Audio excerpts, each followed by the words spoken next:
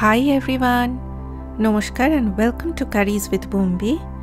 I have some cans of chickpeas, so I thought of cooking chickpea curry with potatoes today, also known as Aloo Chana Masala in India. So let's get started.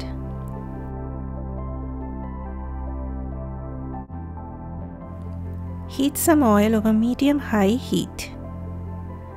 Once the oil turned hot, I added the potatoes which I had chopped into about 1-inch cubes. Stir for a while.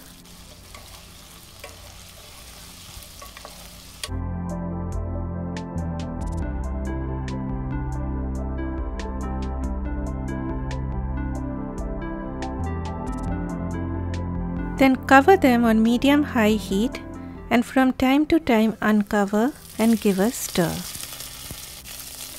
You will soon see the potatoes turning golden brown in color, and that is what we are looking for.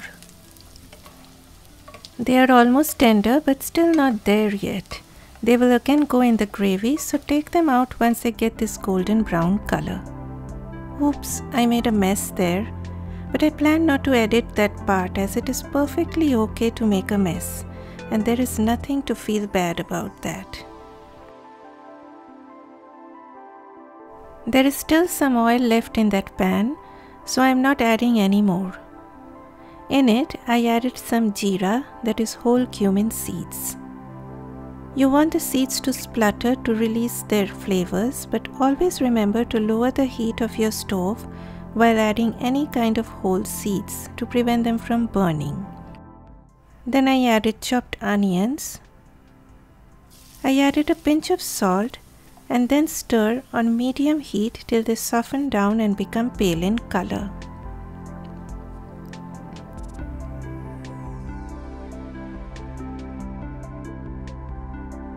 Next, lower the heat as it's time for the dry spices. Kashmiri red chili powder for the color. You can even use paprika or red chili powder. Then turmeric powder and curry powder. Stir for a few seconds.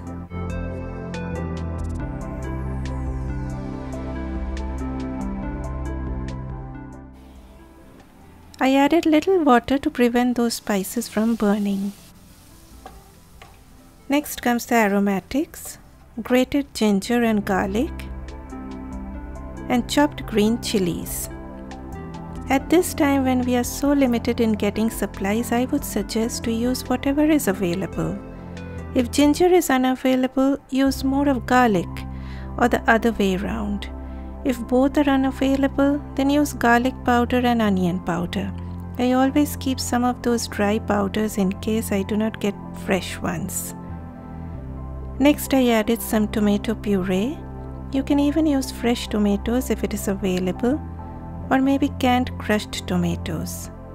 Even tomato paste will also work, but use half the quantity if you are using tomato paste as it is more concentrated in nature.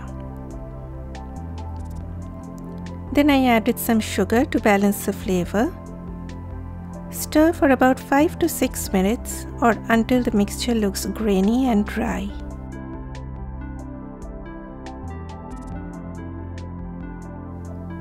Then add back the potatoes. I have used 1 can of chickpeas. I always like to drain out the liquid that comes in the can as it is very salty, and I even like giving them a quick rinse.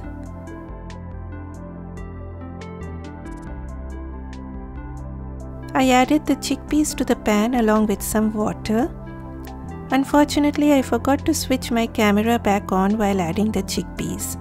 Sorry guys, it's one of those days when things like this happen. But all I added were the chickpeas and 2 cups of warm water. Next, I added some salt.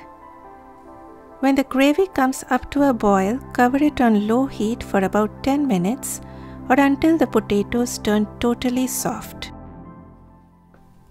After 10 minutes, let's check what's happening in that pan. I like to reduce the gravy a little more, so I increased the heat. My potatoes have turned totally soft. Finally, it's time for the garam masala powder to perfume the dish.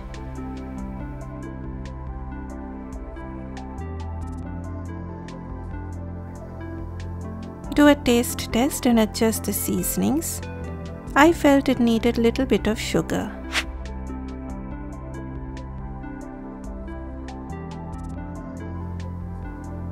Finally, some freshness, coriander leaves or dhone pata as we call in Bengali. Again, don't worry if you do not get it. You can serve this with roti, puree or even a toasted bread. Being a rice lover, I enjoyed it with rice. This is Bumbi and thanks for joining me. Please take care of yourself and others. Bye bye.